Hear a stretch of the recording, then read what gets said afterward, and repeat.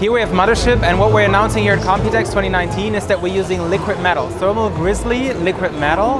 We have it right here. We've been working with them for a while. It took us around 2 years to figure out how to apply liquid metal in an assembly line in a way that it's applied really well, repeatedly on every system without any issues, and also to make sure that it doesn't escape the CPU socket. So we have a special rubber ring around it. We developed our own robot that applies the liquid metal, the right quantity in the right location. As you all know, it's difficult to apply liquid metal on a CPU. So that took a while, but it was really worth it, because you can see here we have one with liquid metal and one with regular thermal paste.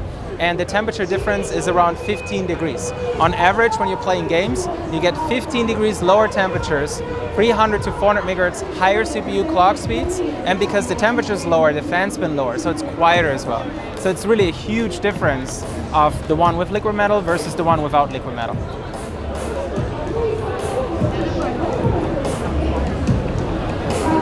So what we're showing here is Prime 95. So we have 100% CPU load, as you can see here, and you can see the average CPU temperature. We're getting around 70, 73, which is really low.